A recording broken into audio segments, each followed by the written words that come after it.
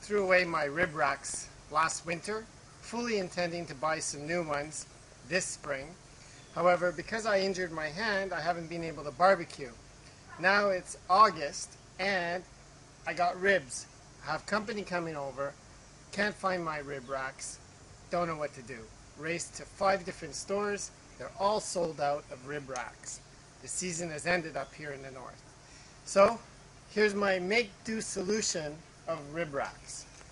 As you can see, I use wooden skewers for shish kebabs, and I put them on the ribs on this angle, and I got them standing up, 3 racks of baby back ribs with their rubs, standing up on the barbecue with no rib racks, and I have sufficient air in between to allow these to cook perfectly. Hopefully this will work and I'm good to go. So I'm going to put the top on and we'll see in 4 hours, 5 hours how these are.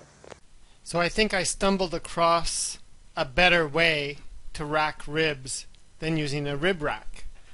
This is totally by chance, but at the end of my my barbecue, look at how nice these ribs are.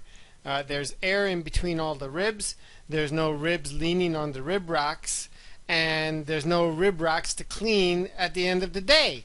I simply remove the skewers and throw them away. I think this is the way I will rack my ribs in the future.